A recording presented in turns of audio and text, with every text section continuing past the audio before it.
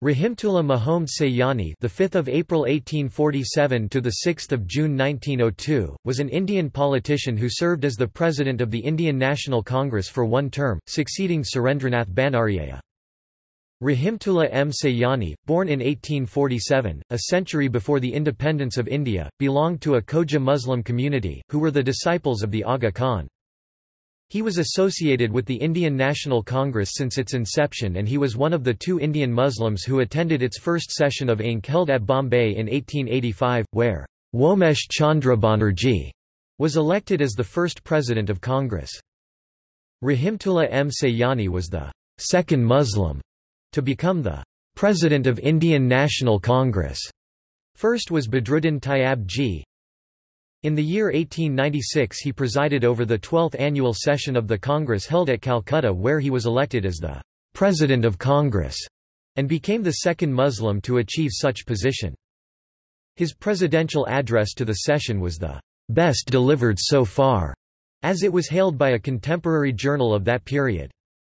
Rahimtulla M Sayani was Western educated, a lawyer by profession who achieved public eminence and professional excellence. He was elected as a member of the Bombay Municipal Corporation and was the Sheriff of Bombay in 1885, also elected as President of the corporation in 1888. Twice he was elected to the Bombay Legislative Council and was also elected to the Imperial Legislative Council 1896 to 1898. He died at his residence in Bombay on 6 June 1902.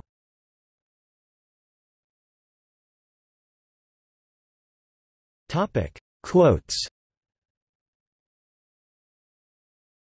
We should endeavour to promote personal intimacy and friendship amongst all the great communities of India, to develop and consolidate sentiments of national growth and unity, to weld them together into one nationality, to effect a moral union amongst them, to remove the taunt that we are not a nation, but only a congeries of races and creeds which have no cohesion in them, and to bring about stronger and stronger friendly ties of common nationality.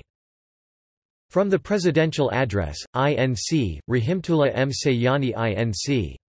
Session, 1896, Calcutta.